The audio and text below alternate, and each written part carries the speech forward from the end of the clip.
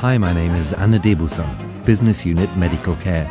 Together we developed an app for amputees because we realized that after receiving their limbs, people like to practice at home, and amputees who have had their prosthesis for a while like to keep fit at home. So, together with our therapists, we developed an app especially for leg amputees. My name is Sylvia Müller. I'm a physiotherapist in the Competence Centre.